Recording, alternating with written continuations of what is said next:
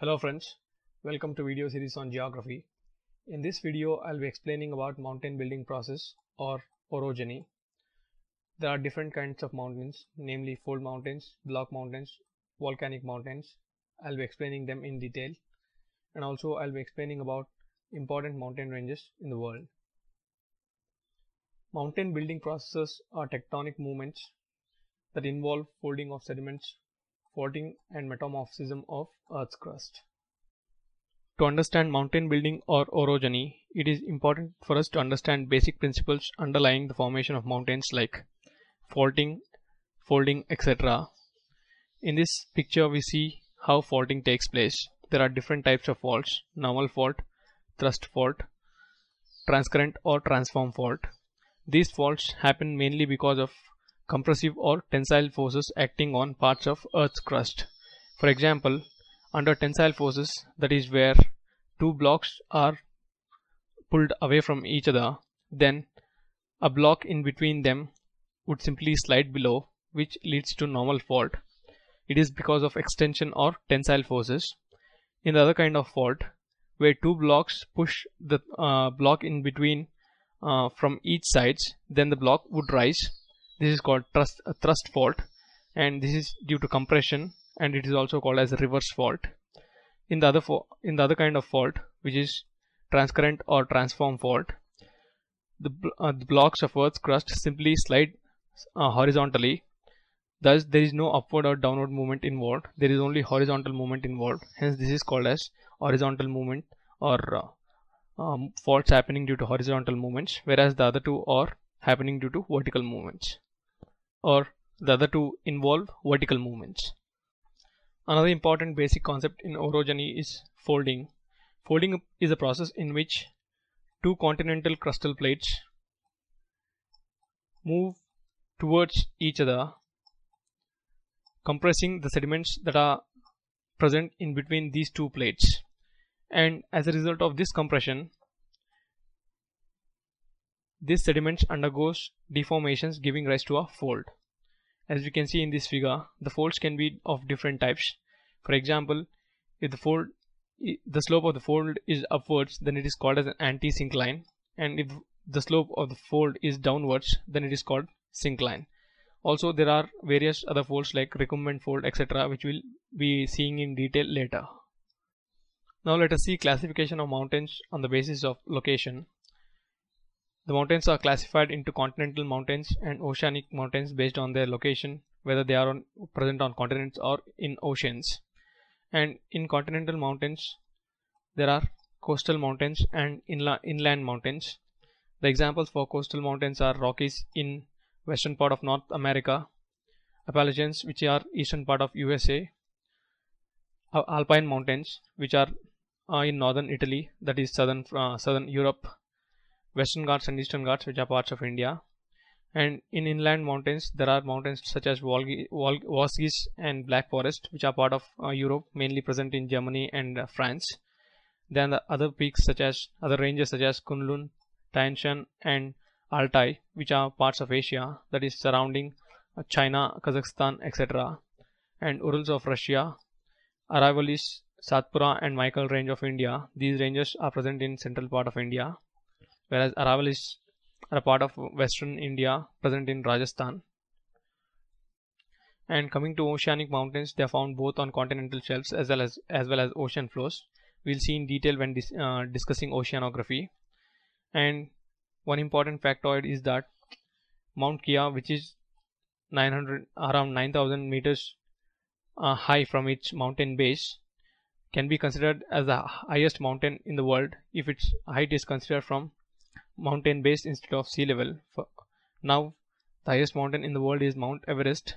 It is about 8,850 meters above sea level, but this mountain is only 4,000 meters above sea level, but if its height is considered from the base, it would be about 9,000 meters. And let us see the location of different mountains we have discussed. Vosges Mountains, which is a part of northeastern France, Black Forest, which is a part of western Germany, and Ural Mountains, which divide Europe from Asia. They are present in Russia. They are the most major industrial mineral base of Russia. You can see broad picture of Ural mountains. The other mountains like Himalayan mountains in India, Kunlun mountains which are part of China and Himalayan system, Tian Shan mountains bordering Kazakhstan, and major part of the mountain is present in China. Altai mountains which are at the convergence of all these four countries, namely Russia, Mongolia, China and Kazakhstan. And mountains are also divided on the basis of period of origin. Since the birth of Earth, there has been nearly 9 orogenic or mountain building processes. Most of the mountain building processes took place in pre-Cambrian times, which is from birth of universe till 500 million years ago. And the most important and the recent mountain building processes are called as Caledonian, Hercynian and Alpine systems, which we will discuss in detail. Precambrian mountains are the mountains which are born during peak Precambrian supereon.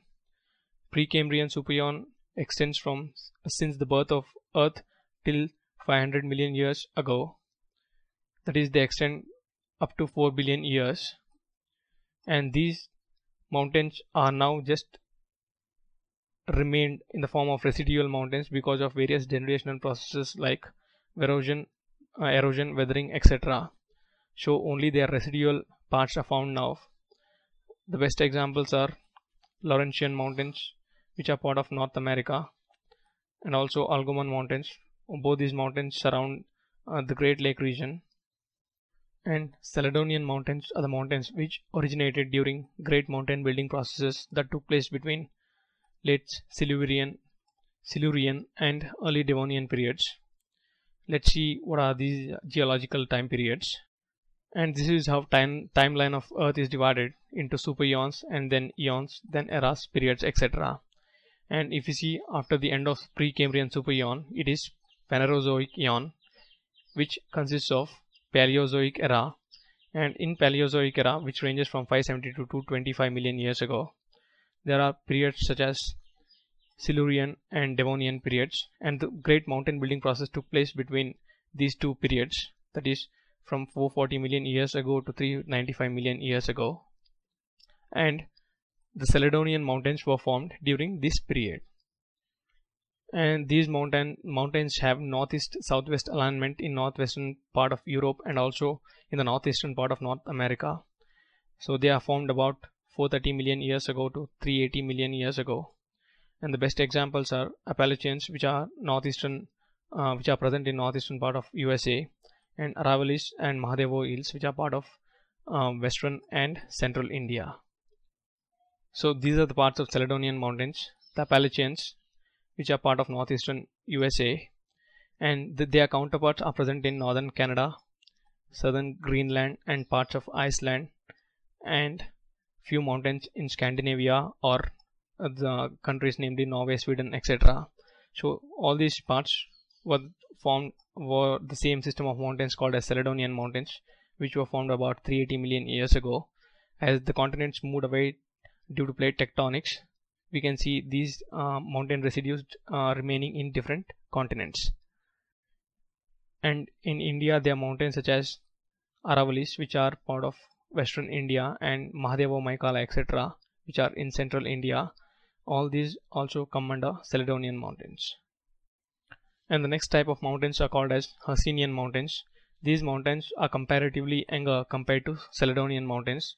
They are formed in between 340 million years ago to 225 million years ago, that is during Carboniferous to Permian period. And in geological time scale, Carboniferous is about 345 million years ago, that is soon after Devonian period, that is after the ending of the formation of Caledonian mountains, and they lasted till 280 million or 240 million years, that is until the Permian period, which ends with the start of Mesozoic era. So the formation of Hercynian mountains took place between these two periods. And these type of mountains, that is Hercynian mountains, are found mostly in parts of Europe and Asia. They are residual mountains. Much of them are very small peaks or sometimes remains as small plateaus, etc. Some examples of Vosges and Black Forest, which we have seen. Vosges is a part of northeastern France, and Black Forest mountains are part of western Germany. And there are other mountains like Veriscan mountains, which are also part of Europe. Altai and Tian Shan, we have seen these mountains, the location of these mountains too. These mountains are part of a Sinian mountain building process. And Ural mountains of Russia, Pennines and Welsh Islands in Britain, and Harz mountains in Germany, and high plateaus of Serbia and China. All these mountains are Hercynian mountains, which are formed about 340 to 225 million years ago, that is between Carboniferous to Permian period. And the next mountain system is Alpine mountain system, which is the youngest and the most recent significant mountain building process on Earth. And this has originated during Tertiary period, that is about 65 million years to 77 million years ago. That is, they are very recent mountains. They are spread, their formation is spread across all these time periods like Paleocene, Eocene, Oligocene, Miocene, etc., which are part of Tertiary period. The best example for these mountains are Rockies of North America and Alpine mountains of Europe. We have seen the location of these two mountains, and Atlas mountains, which are present in northwestern Africa. We'll see the location of these mountains too. And the parts of Himalayas, there are various ranges, namely Paminot, Taurus, Elbrus, Zagros, and Kunlun, which forms part of mountain system in just above Himalayas, that is in Central Asia. And the most important feature of these mountains is that they have they are loftiest, that is have very high peaks. This is because they, being the youngest, have been subjected to little amount of weathering and erosional processes. And since these mountains are formed mainly due to tectonic processes, their summits are raising with the passage of time. Hence, these mountains are the loftiest and the most rugged mountain system in the world. And based on the mode of origin, mountains are further divided into tectonic mountains, which involve fold mountains, block mountains, and volcanic mountains. All these are tectonic mountains. And other ones are residual mountains. Residual mountains are simply the mountains which are left after various denudational processes have stripped the surfaces of the tectonic mountains. And now we'll see the major types of mountains, namely fold mountains, block mountains, and volcanic mountains, which are all of tectonic origin. And the first and the most important types of mountains are fold mountains, which are spread all across the world, and they are the most important system of mountains. They are formed when sedimentary rock strata in geosynclines are subjected to compressive forces. We have seen while discussing folding process that two crustal plates,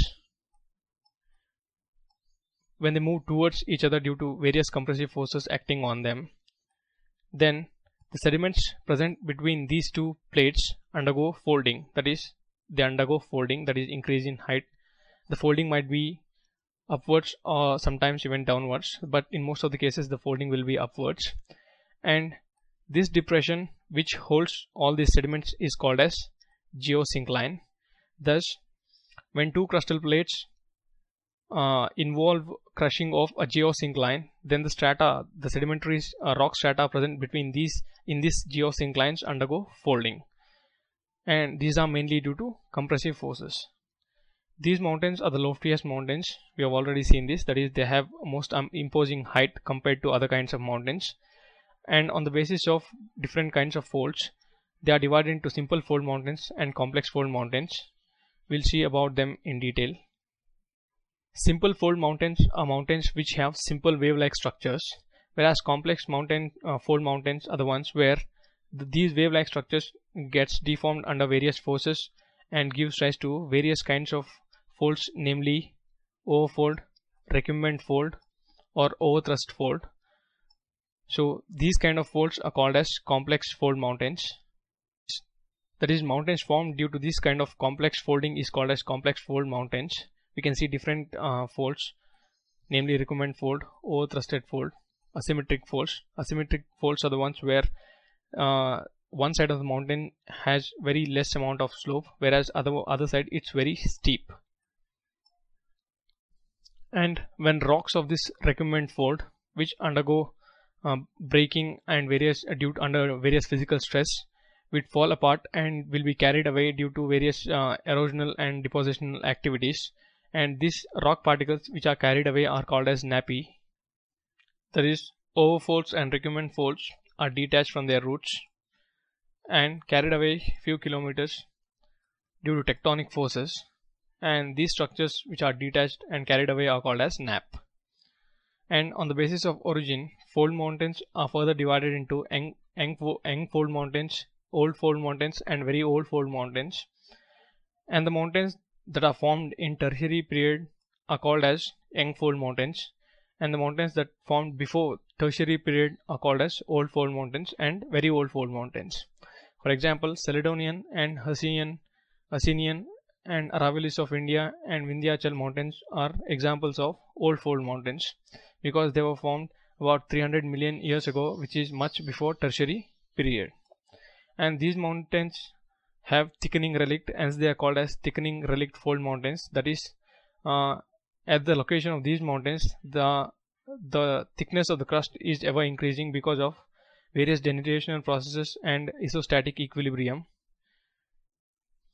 The Earth's crust is in isostatic equilibrium, that is, the relative densities are more or less the same. For example, if there is a high plateau in one region and the surrounding region is comparatively at sea level, but at this stage they would have the same amount of densities, that is, this portion would have the same weight compared to, with respect to this portion. This is because though this is much lower compared to this region, it still is much denser compared to this region, thus it will have the same weight as compared to this whole mass.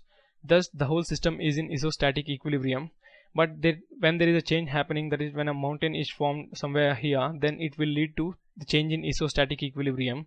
Under these circumstances, this region comes down and this region is lifted to an extent where the isostatic equilibrium is restored. And under this kind of processes, the fold mountains will undergo further downward movement, giving rise to more or less a kind of a system where a fold mountains becomes somewhat like a residual mountain, leading to thickness of the Earth's crust. Thickness is increasing over all this region. This is called thickening relict, hence they are called as thickening relict fold mountains. And the new fold mountains, that is the mountains that are formed during tertiary period, are such as Rockies, Alps, and Himalayas, are much younger compared to these kind of old fold mountains are thickening relict fold mountains. And coming to the characteristics of fold mountains, they are the youngest mountain system on Earth. They are only about 300 to 400 million years old compared to the mountains of Precambrian era, and they are fossiliferous as they are made up of sedimentary rocks, and they extend for great lengths. For example, Rockies and Ends, etc., which are about 3 to 4,000 kilometers in length, and they have concave slope on one side and convex slope on the other side. This is very general characteristic, and as we have seen, they are found mostly along continental margins with few exceptions like Himalayas, which are found between continents, and they are found to have granite intrusions because of their sedimentary nature, and they undergo recurrent seismicity, or this is because of very young nature, and as these mountains are continuously evolving and as the plates move towards each other, there is chances that there is too much of earthquakes in these regions, hence they have recurrent earthquakes taking place. For example, Indo-Nepal border is one example where earthquakes have been very frequent, and sometimes there might be volcanic activity too. In Himalayas, the volcanic activity is very rare, but in Ends and various other fold mountains, volcanic activity is widespread, and these mountains are the most widespread mountain systems on Earth. They might even contain minerals resources such as tin, copper, gold, etc. While studying plate tectonics, we have seen that different kinds of interactions takes place between two crustal plates. For example, if plates move towards each other, they'll give rise to convergent edge, which is destructive in nature, and if they move away from each other, they'll give rise to a divergent edge which is constructive in nature. And in mountain building process, most of the time it is convergence of two plates that is involved, and based on different kinds of plates involved, they are further classified as ocean-ocean convergence, ocean-continent convergence, continent-continent convergence, and continent-island arc convergence. And the first one is ocean-ocean convergence or island arc convergence. In this case, a denser continental plate. The first one is ocean-ocean convergence or island arc convergence. In this kind of convergence, an oceanic plate which is denser plunges below an oceanic plate which is less denser. For example, this is the oceanic plate which is denser, which is plunging into an oceanic plate which is less denser. And this zone where the oceanic plate plunges below the less denser oceanic plate is called a subduction zone. And the subduction results in extreme amount of pressures created in the neighborhood, thus metamorphosizing the rocks surrounding it. Thus, under intense heat and pressure, these rocks converts into magma, and this magma flows out in the form of volcanic eruptions. And the volcanic lava which is flowing out might result in a landmass which is called as oceanic arc. That is, when it appears above sea level, it's called oceanic arc. One example for this is Japan, which is formed by ocean-ocean convergence.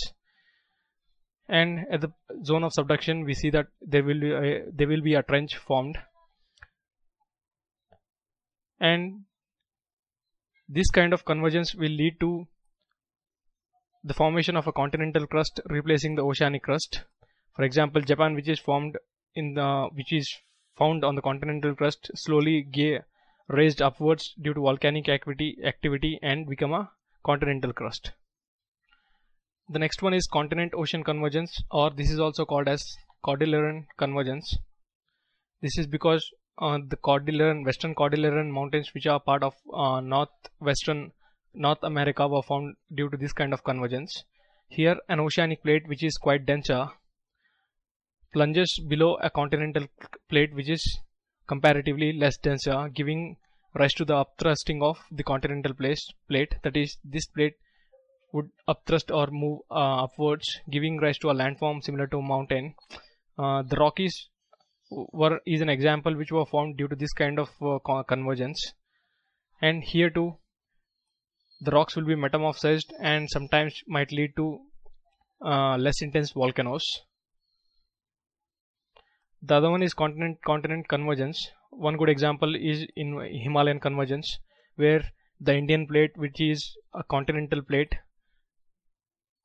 has plunged below Asian plate, which is also a continental plate, but Himalayan plate or Indian plate, being quite denser, has plunged below this plate, leading to the upthrust of the Asiatic plate, giving rise to Himalayas.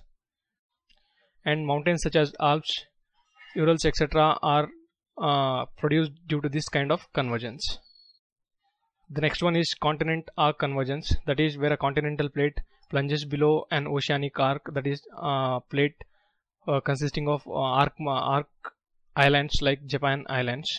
This kind of convergence is quite rare and is observed in New Guinea, which is formed due to this kind of convergence. And in this figure we can see the formation of island arcs in this plane. This is formed mainly due to ocean-ocean convergence. In the next type, that is ocean and continent convergence, which might lead to raised mountain system like Andes, Rockies, etc. This is the example of ocean-continent convergence. Next type is a continent-continent convergence. We can see a continental plate here is colliding with the continent plate here. The denser one will subduct or will lead to a subduction zone, giving rise to mountain system just like Himalayas. So this is what happens in folding. When two plates move together, it will lead to compression, and then one plate which is weaker might fold, or a plate can plunge below other and the one will raise. This is called thrusting.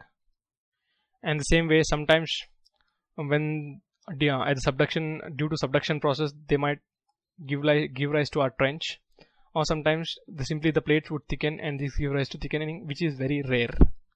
And coming to the different types of mountains depending on their age, there are young fold mountains, old fold mountains, and very old fold mountains. Himalayas are the examples of young fold mountains. They have rugged relief and they are lofty, that is, they have very high peaks and their peaks are conical in shape.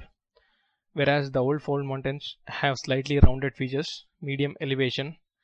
One good example is Aravalli range in India. They have been considerably owed down due to weathering process, thus they have slightly rounded features. And coming to very old fold mountains, Appalachians and Ural mountains are the examples of very old fold mountains. They have highly rounded features and they are of low elevation. The next important kind of mountains are called as block mountains.